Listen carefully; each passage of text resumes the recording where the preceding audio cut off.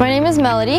I just completed my second year in kinesiology. I'm also in the co-op program, and I do have the privilege to play on the women's varsity soccer team, as this would be my third year.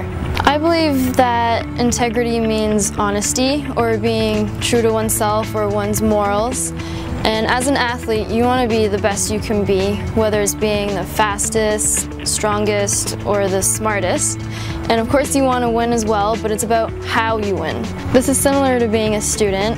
Of course you need to get good marks on exams, but it's also about how you've earned those marks. If you cheat during an exam, you're only cheating yourself.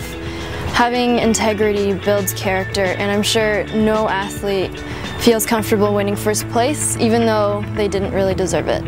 I would tell student athletes that when faced with a challenge, keep in mind what your decision would do to the integrity of the sport. As our coach says, never let the game down, because it will never let you down.